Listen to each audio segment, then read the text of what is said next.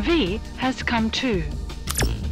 Just last week on Tuesday, Tech Magazine and website Wired dropped an exclusive interview on details about the upcoming PlayStation 5 with Mark Cerny, who's the longtime developer at Sony and also the lead architect for the PlayStation 4. Now, this is a big deal for obvious reasons. One, because it's the PS5, and two, because Sony isn't appearing at E3 this year, and they also didn't host a PlayStation Experience event last year, so PS5 details have been kinda slim. So, as the title suggests, what's the deal with these details, and what exactly are my thoughts on it? Now, to give a quick recap for those who didn't see the article, the PlayStation 5 will boast these features: backwards compatibility with PS4 titles, new CPU and GPU hardware, because duh, of course, support for ray tracing, solid-state drive storage by default, support for 8K displays, and the PS5 will likely launch sometime in 2020 or beyond. Some of these features are pretty cool, some are a big question mark, others I don't really care for, and there are some things I'd like to hear from Sony that they are a bit hush about. Maybe we'll hear about these at a later time. But let's take what we do know and try to break this down piece by piece. Backwards compatibility was one of the last features mentioned in the article, almost towards the end in a kind of short sentence, but for me this is one of the biggest features. Sony has been slacking really hard with backwards compatibility support this generation. PlayStation Now was their attempt at filling this gap, but unless you have blazing fast internet, streaming those PS3 titles just really isn't worth it for $20 a month. Details are slim on how the BC program will work, but the impression that I get is that if you own the game, you'll be able to play it on the PS5. I'd really like to see if this will also work for digital games, or if their approach will be similar to Microsoft, where it's a slowly growing list of games, so not everything is supported at once, but the trade-off is a host of new enhancements for each game. And now there's 8K! 8K. Wow! Right? 8K being thrown into the mix sounds really odd at first since, well, 8K TVs don't exist yet. But I think this is for just future-proofing and to avoid the problem that happened with this generation with consoles not supporting 4K output until much later down the line. Since details are slim, I don't really have a lot else to say on this, but I do think future-proofing for 8K is a pretty smart idea on their part. Now, there's a huge chunk of the article dedicated to a demonstration on SSDs, and this is where the big question mark for me popped up. SSDs are getting cheaper and more common by the year. In fact, most electronic devices these days have some sort of flash storage built inside of them. I think consoles are probably one of the few areas of computing devices where SSDs just aren't really as common as they ought to be. But SSDs being the default right out the bat raises more questions than it answers. How much storage space can we expect to get out of it, and depending on the response to that, how much would the console cost as a result? Because the truth is, SSDs are getting cheaper, but they still aren't exactly cheap. A 1TB SSD on Amazon can cost you well over $100, twice as much as a hard disk drive of the same capacity. But what really got the noggin jogging for me was a little comment in the article describing the PS5's SSD as not being your typical off-the-shelf drive, but something, quote, a little more specialized, end quote.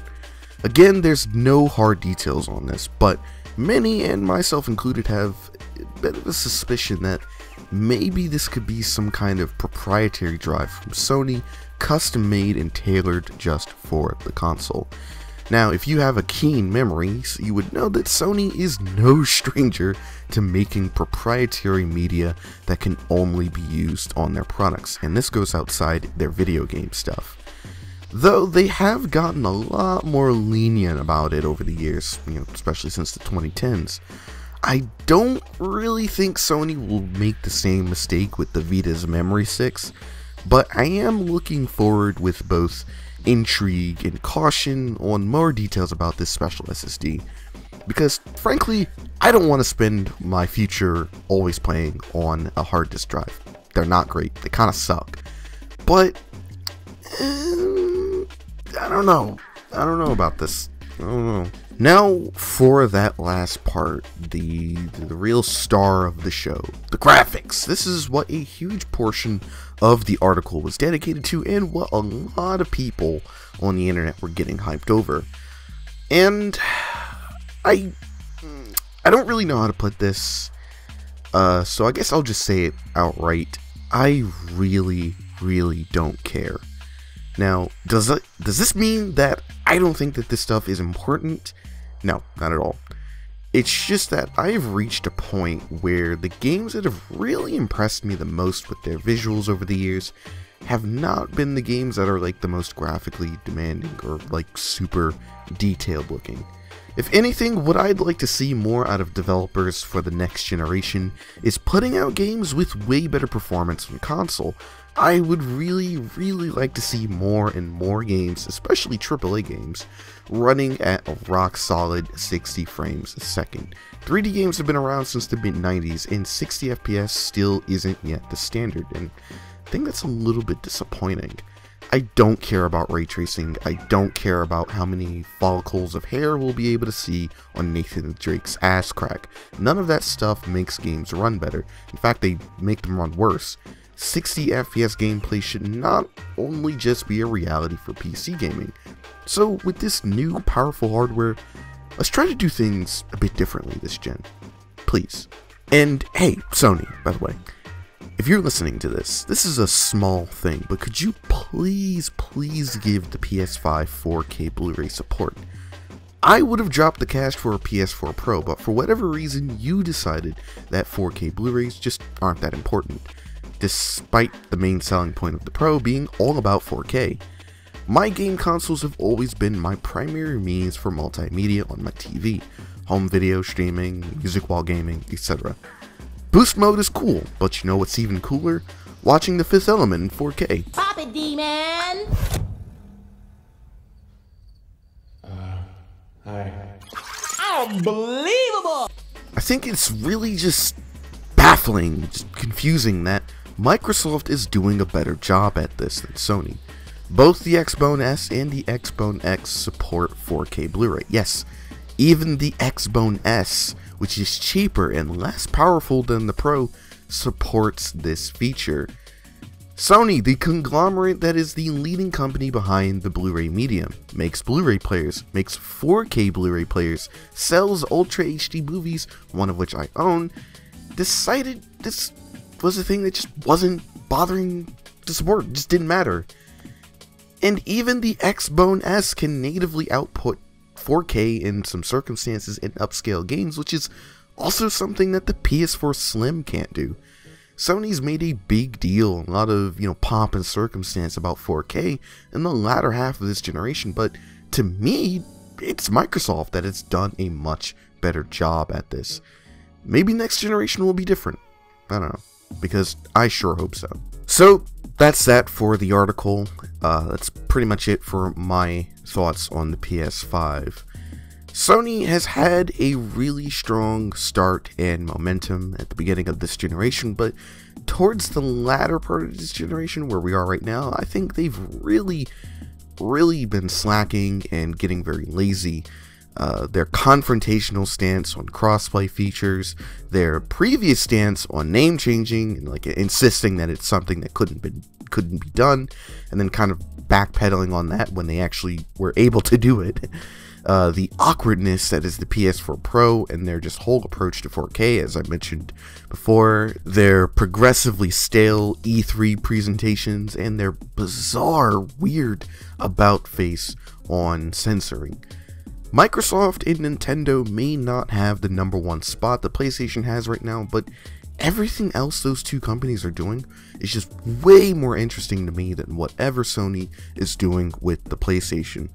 Microsoft has been running laps with their BC program and breaking ground with their accessibility controller, and finally treating the Windows platform as a core part of the brand instead of just this weird exception. Nintendo has also come back in a really big way with the Switch, which has become both a haven for small indie titles and a technical wonder with AAA games on the go. Sony looks to be maintaining the status quo, and maybe that's not such a bad thing for a console, but I feel that in this upcoming generation, I think that you're going to need a bit more than just the status quo. They gave a very flowery explanation for skipping E3 and the PlayStation experience, going on about how the events don't really suit their needs or something like that, but I think that's just a load of BS, and that the real reason is just that they really don't have anything to show for the PS5 yet.